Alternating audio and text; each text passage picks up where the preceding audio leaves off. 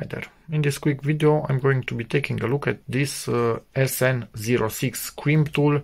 You can find it from many brands. The design is the same. I think this is the cheap version of it, but you can buy the more expensive ones with a different brand on it. Mine came with this set together, I don't know, $25 or something like that, $30, all of it. Hopefully it will do a good job, because I have a set that I will show you in a moment that I didn't like almost at all.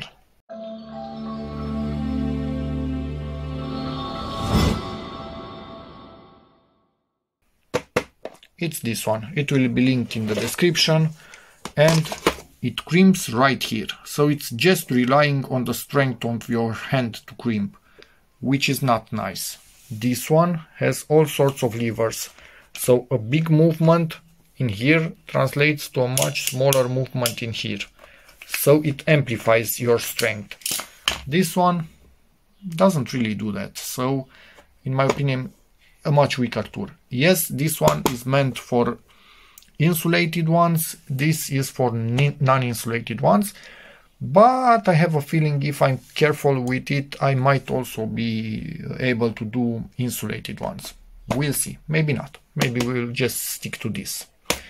But anyway, it doesn't really matter. Most times I use uninsulated, not insulated ones. So there's that.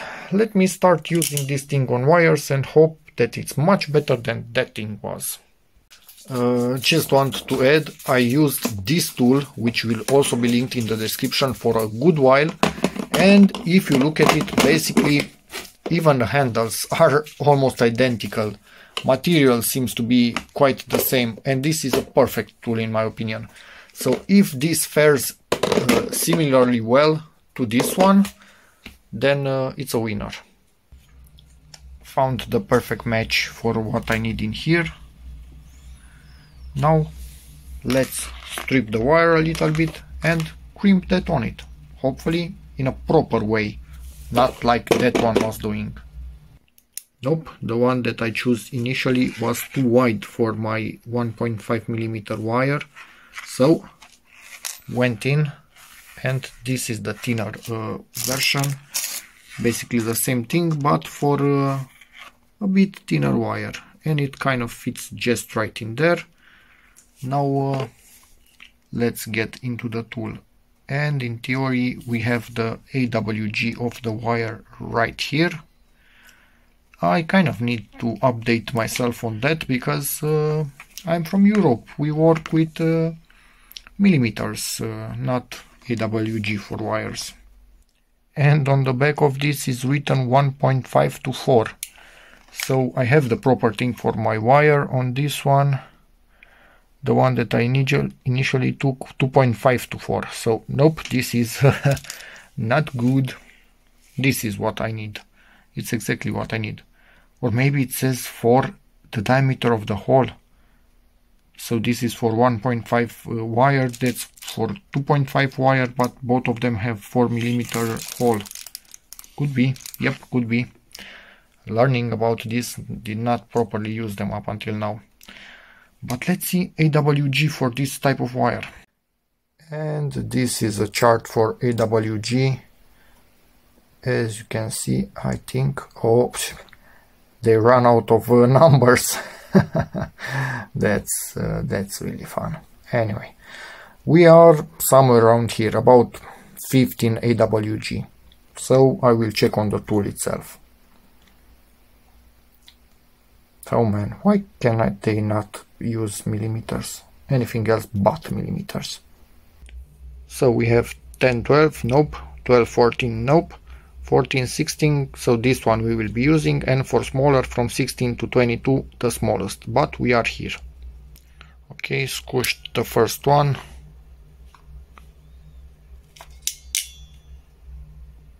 Hopefully I used the tool properly, camera focus, so the lower part remained flat, and we bent the upper one as close to the middle as I could.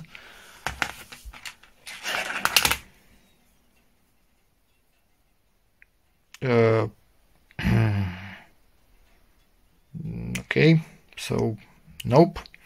I need to search a bit online to see if I'm doing this wrong. I will also try now on the smallest one. Maybe that does a better job, but I don't like what I see.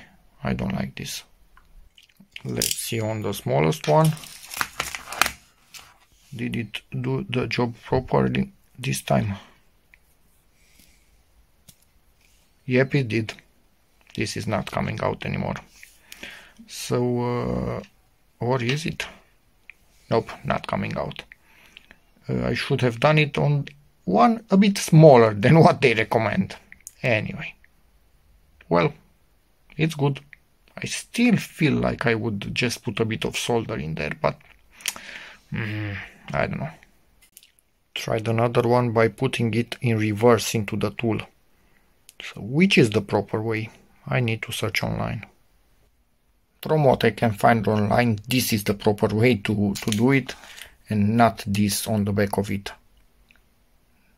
So yeah, and from what I have opened up in electronics, all of them were crimped on the front. So this basically was bent inwards, like we have it here, because I remember many times I tried to use a knife to open them up and they looked kind of like this. So yep, this is the way to go.